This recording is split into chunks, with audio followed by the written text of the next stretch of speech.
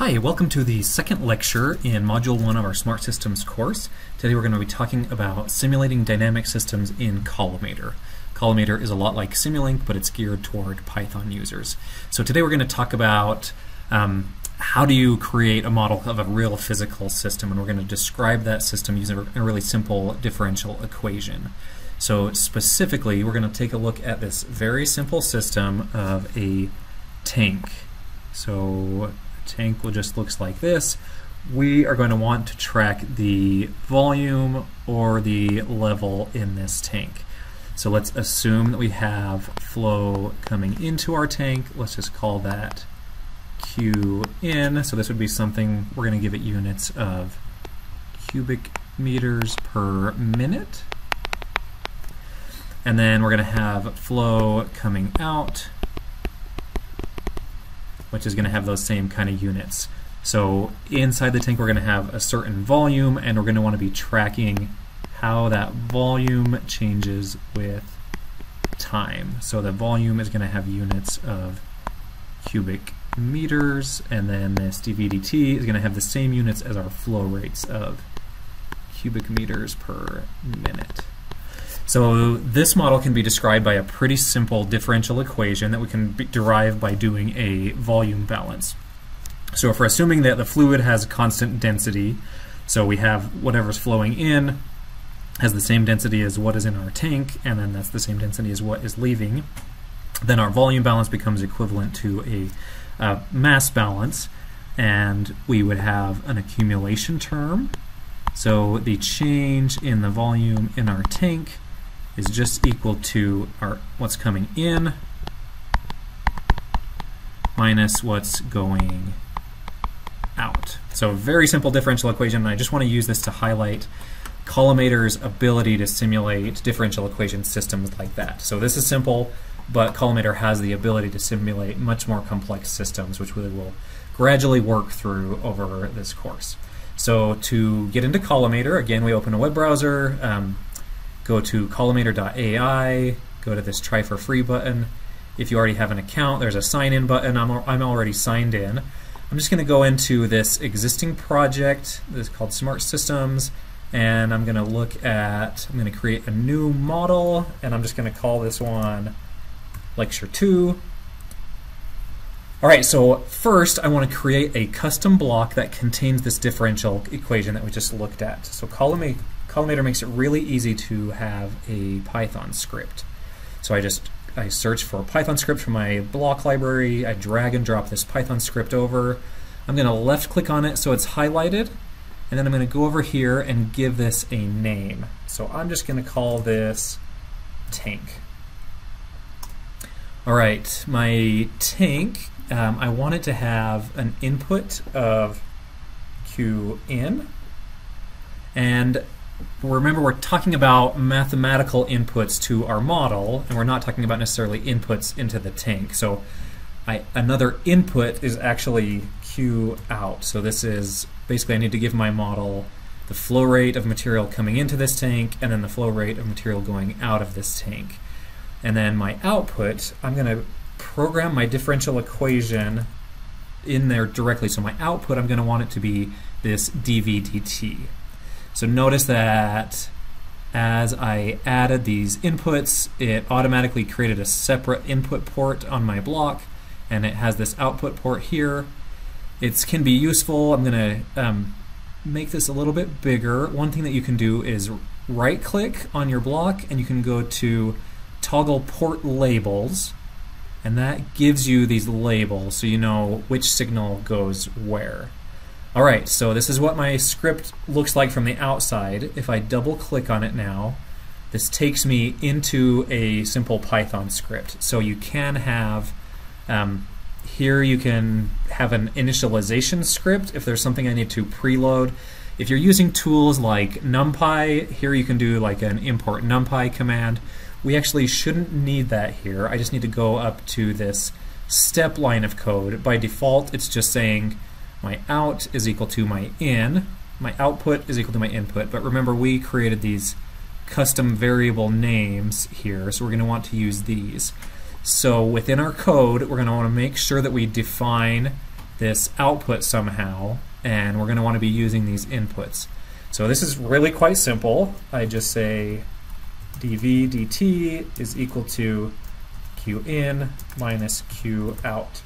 Just as simple as that. This is the only code that we need to define this model.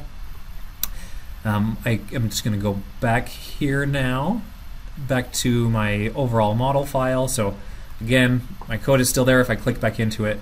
So now what we need to do is we need to define the inputs here. So I'm going to go over to my model library and I'm going to look for a couple of step functions, these source blocks. So I'm going to call this step function. I'm going to go ahead and call this one q in, and that helps me kind of match these signal names. And I'm going to do a Control C here to copy and a Control V to paste. That gives me this other input block, and I'm going to call this one q out. Alright, I connect these blocks by left clicking. I connect this signal from my step function to my differential equation model that I just created for both of these input signals. There's actually something here. No, I think we're good actually. Okay, so what we want to do now is this gives us the change in volume with time, dv dt. That's what our function, it's an algebraic function that computes the differential as an explicit function of our input variables here. So I want to be able to integrate that in so that I get the integral of dv dt equals v, or my volume.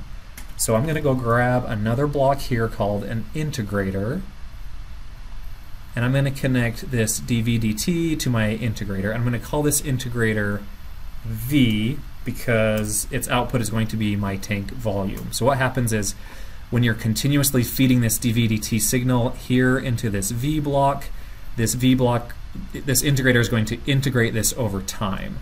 So this gives us an initial state here. So this is where I put my initial condition. Let's say that my initial condition, I've got 10 cubic meters of material in my tank, and we didn't actually define these step functions. I'm going to start out with an input flow of, let's say, 5, and let's end with 5 as well. So we're talking about meters cubed per minute. So this, I don't really need a step function to do this since I'm not taking an actual step here. And then my outflow. So what I want to do is I want to let the tank fill up for a while, and then I want to simulate opening this outflow valve. So I'm going to start out with no flow going out, and then eventually I'm going to want to have, let's say, 5 meters per minute going out, and I want to make that step change at, let's say, 10 minutes. So we should be able to simulate our system now. I'm going to change my time here. So here's my end time, 10 minutes. Let's just simulate this for an hour, 60 minutes, and see what happens. I'm going to want to be able to visualize my signals and how these things change. So I'm going to left click on all of these blocks so that it tells Collimator I want to see the visual output of these blocks. I go in here and click run. The model compiles and then quickly simulates. It's a very simple model. So now it's going to be loading in our data so that we can view it. So q in again is a constant, and if you recall, we're putting fluid into our tank at this rate of 5 cubic meters per minute, and at the beginning we're not letting our tank drain. Then at 10 minutes we are suddenly opening this valve and outputting a flow of 5 cubic meters per minute. So what we should see is that our tank gradually builds up in volume and then it flattens out because our inflow equals our outflow. So let's go see if that is the case. Here is the output from our tank model. So that's just giving us this output here, I believe, or our dv dt. So you can see that our change in volume over time is positive, which means the tank is filling, and then it goes to 0. And then when we look at our integrated signal, we see that the tank gradually fills up, and then you start letting it flow out and the tank volume levels off. So you can do all kinds of good simulations here. So one thing we can do is we can look at these two flow rates on the same chart. So I'll do that, and let's have our tank gradually drain. Let's have it fill up first and then drain. So if I give this an end value that's something higher than 5, let's say we give it an end value of 6. So now our outflow is going to be greater than our inflow, which means we should see the tank gradually drain over time. We will rerun the simulation. So now you see our two different inputs on the same plot. Again, now our derivative of volume with respect to time first is positive, and then it goes negative rather than staying at 0. And we certainly see the tank volume increase, and then we open up the outflow, the tank volume gradually starts to decrease. So Collimator is really nice for doing this kind of stuff. We can certainly have a bunch of different types of inputs here, like a pulse. Let's look at what a pulse looks like. So I'm just going to go ahead and delete this cue out. And I'm going to find a pulse here. So this pulse signal, we can give it a certain amplitude.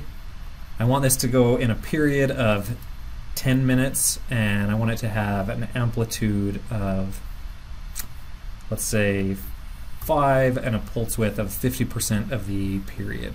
And our tank volume may actually go negative here at the beginning, depending on where this pulse starts. Okay, so here we see our inflow and our volume. Yeah, it's kind of it's first it is gradually increasing, then it increases a little bit faster as we turn off the outflow. So you can just see you can do a lot of different scenarios here using a pretty simple differential equation model. So stay tuned for the next video. We're going to start to develop more and more complex models and just show you the power of working with Collimator.